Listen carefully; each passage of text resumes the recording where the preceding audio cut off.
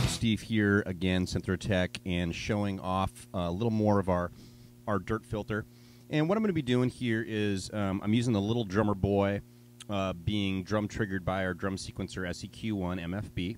And I'm going to show you some dry, what the drums sound like, and also what it sounds like through the 308. So right now I'm just going to turn up what the dry signal sounds like for just the drums. So let's hear that. This is without the 308.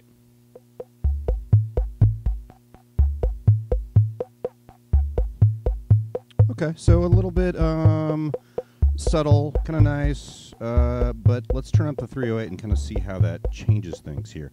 Now on the 308 here I have the tone all the way up and the drive all the way up, and the drive is also being modulated here a little bit by the ADSR Junior envelope, and so you can kind of hear what that sounds like.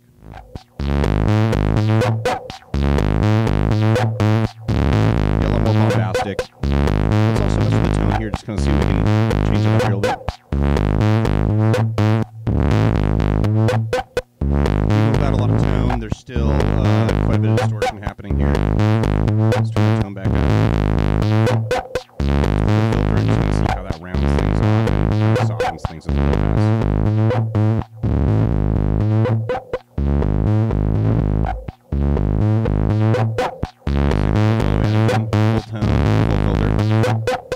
Okay, so I've got some other elements also happening in this patch here too. I've got the chaos NAND, which is being driven here in the SAG input by the Sequence 8. I've also got our DSM given kind of a nice long bass, a long decayed bass drum here.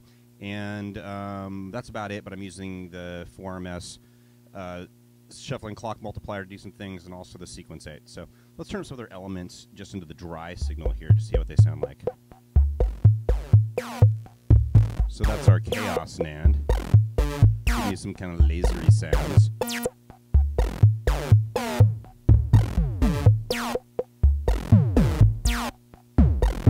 This right here is the DSM. That's giving us just a little bass, a little more bass. And if we put the last one here, this is the tip top snare.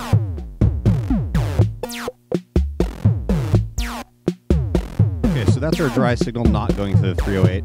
Let's put the 308 in now. Kind of hear how that sounds differently.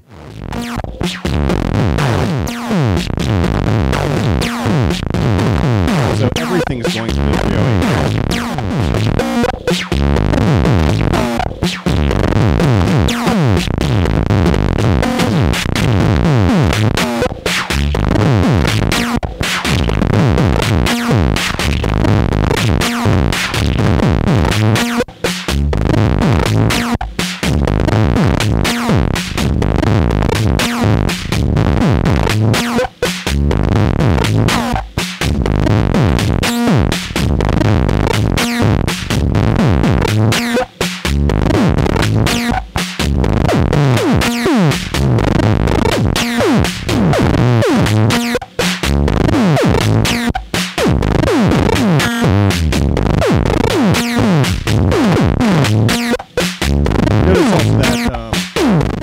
Low frequency sounds kind of, I mean, everything distorts high, low, but low frequency sounds kind of get a lot more chunky.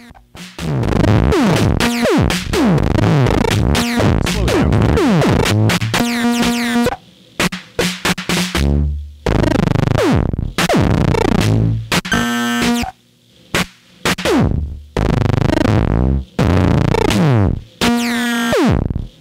Let's also change what's triggering our ADSR Junior, just put it right into the clock here.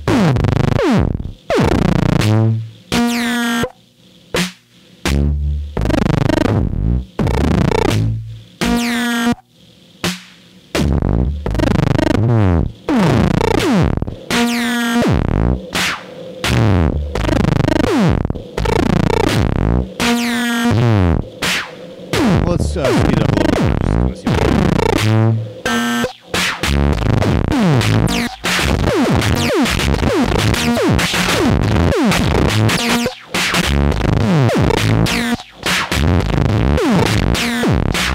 The ADSR Junior here going into the CV input of the 308 is kind of giving us a nice swashy sound here. And also using the filter here can kind of be a good place to start if you want to start off your patch with the filter all the way up and then bring it back. Let's do that to see what it sounds like.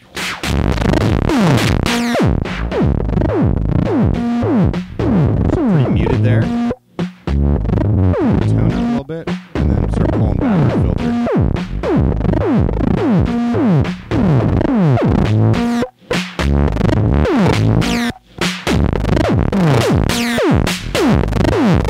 Go back to our dry here, what the difference is between a 308, going over our whole patch.